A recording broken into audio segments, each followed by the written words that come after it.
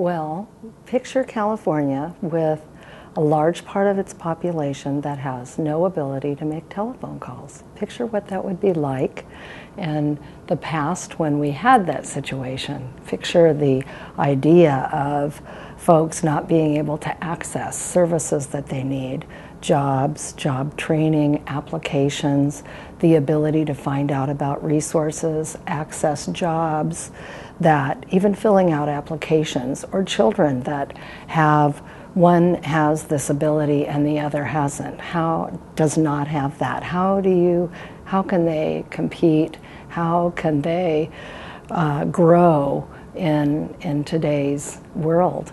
It's a world of information, a world that more and more is becoming paperless, and in our mountain area where I'm from, it's pretty tough.